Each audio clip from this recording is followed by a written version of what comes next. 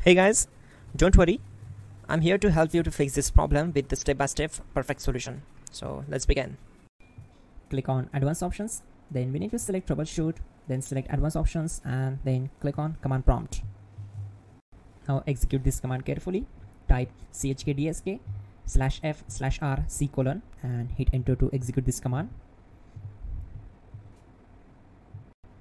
Type c:, then hit enter. Now we need to type cd space c:/ and hit enter to execute. Now execute this command. Type cd space Windows and simply hit enter.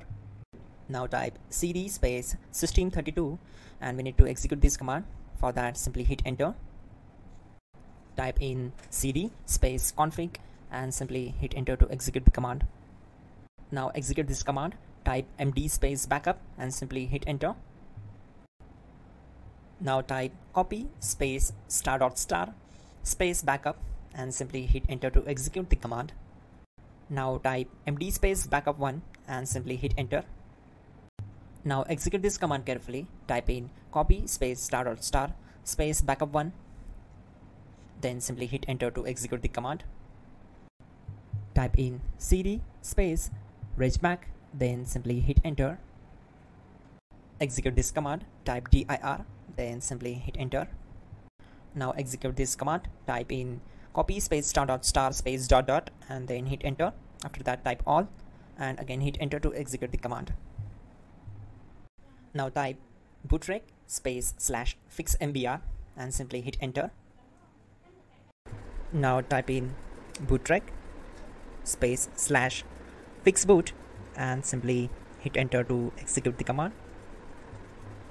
Now type in cd space c:/ and simply hit enter to execute the command. Now execute this command. Type cd space Windows /system32/config/regback, then simply hit enter to execute this command. Now type this command bcd edit space /exports space c:/ bcd backup, then hit enter. Type cd space c:/ and hit enter. Now execute this command.